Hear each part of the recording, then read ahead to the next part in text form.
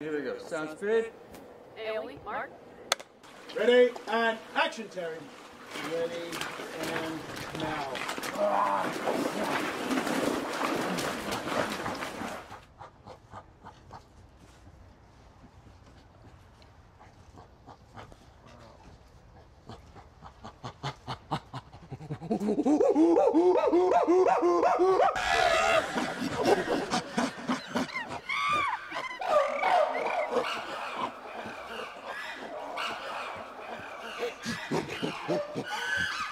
We're tapping into our inner ape.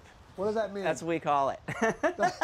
That's what these things make you. It's shedding what makes us human and dropping into the deeper animals that we are. That's really what it is. One, action.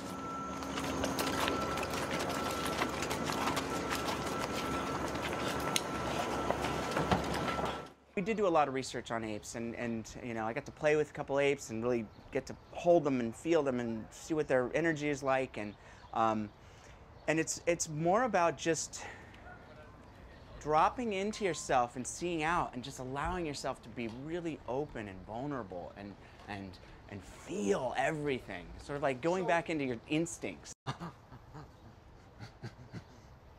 It looks like you just regressed about 2 million years. You just gotta let yourself go there. Yeah, you let yourself go there. It's so freeing. Soft and circular and round and economic.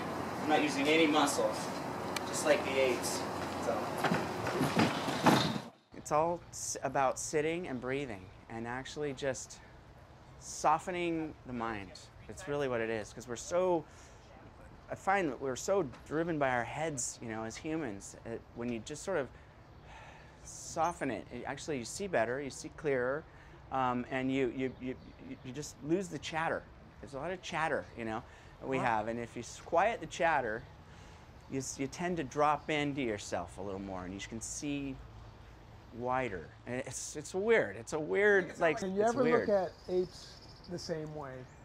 No, no. When you look into apes, I mean, they're so close to us. They're just so close to us. Yeah. They're just so similar. We're so similar in so many ways that I think we have a lot to learn from them. Apes do not want war.